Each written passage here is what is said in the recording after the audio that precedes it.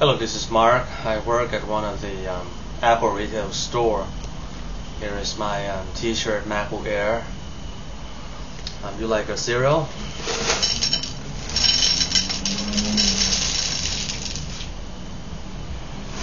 That's great.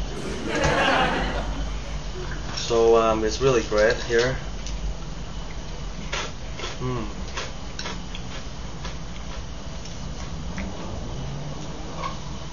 Now, I'm at the bottom of a living hell due to poor management of those authorities because of the Thai flood. I have lost my house because I couldn't afford to fix it. It was ruined severely, so I can't fix it. Then I gotta move to my cousin's house, as you can see. But of course, it's kind of like contrast. This house is a very old house, and it's located underneath a tollway. Believe it or not, I live underneath a tollway, an expressway in Thailand, in an area called Victory Monument. The reason that I made this video because I want to show you that many people in Thailand are suffering. I need 2,000 bucks to fix my house. But the government promised to pay 170 bucks for each person.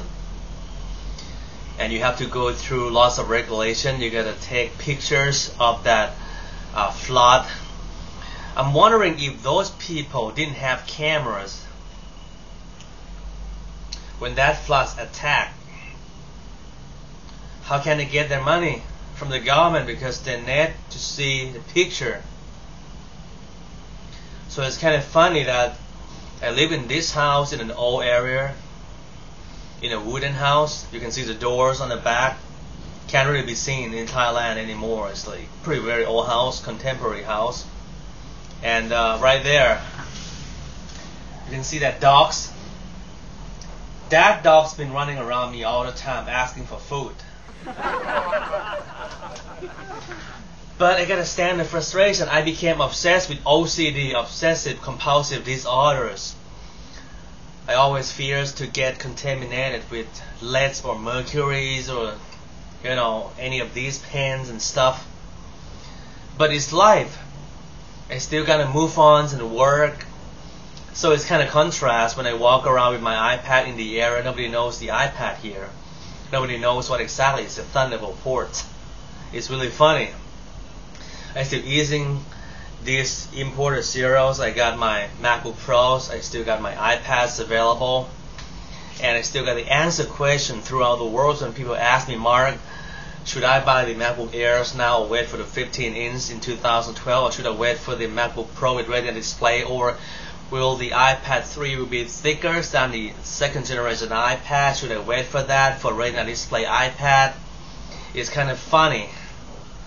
It's like contrast. But life goes on, as they said. So I feel like John McCain was confined in a prison during World War II in Vietnam, like that. You know what? If you see the restroom here in this place, you don't want to see that. I promise you that. So I just want you to know that not just me, many people, millions of people became homeless citizens. Well, not homeless, but they might have to move or evacuate from their house and move to somewhere else. Probably the house is ruined to be fixed or renovated. But so that's the thing. That the Thai has caused my life a living hell. But I will continue. If you need to ask for my any opinions due to buying Mac or anything, I still got knowledge left because I got my Air card here and I got my iPad 3G. You know what? I gotta pay for the 3G plans every month. But that's life. So you still can ask me, you can leave your comment. If you want to ask for my opinions due to Apple products, please kindly send me your direct message or mail to my Facebook or my YouTube because I can't keep reading those comments anymore. It doesn't mean I'm so great and I can't catch up, but I'm sick and tired of those haters. Probably because I'm Thai and I got a yellow skin, but you know what? You go check a website called Documenting Reality.